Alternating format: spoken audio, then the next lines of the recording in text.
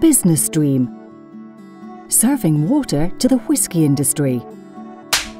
Business Stream is the leading provider of water and wastewater services in Scotland. We supply a number of clients within the food and drink industry and have built up a deep understanding of how to make water work for their highly specialised processes.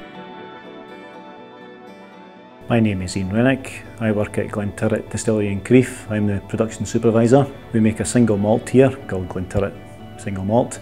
We also make spirit which will be blended into the famous Grouse.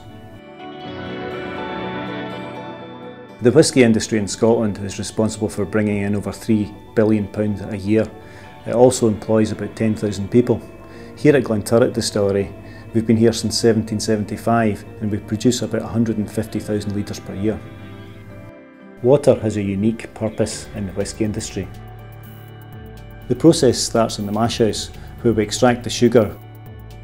We do this by adding water at 3 different temperatures. It's the mashing process which is our most water intensive area, where we would typically use 6,000 litres of water per mash. Once we've done this, we then have to ferment it in the tun room. Once fermented, it takes about 48 hours, we'll take it through to the still house where we're going to distill it. We're going to take off the spirit, making sure it's the correct quality. Then we take the spirit to the filling store where we're going to fill it into casks.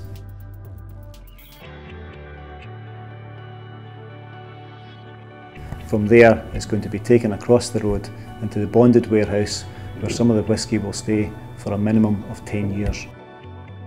Here at the distillery, we use between 80 and 90 cubic metres of water per week, which means about 4,500 cubic metres per year.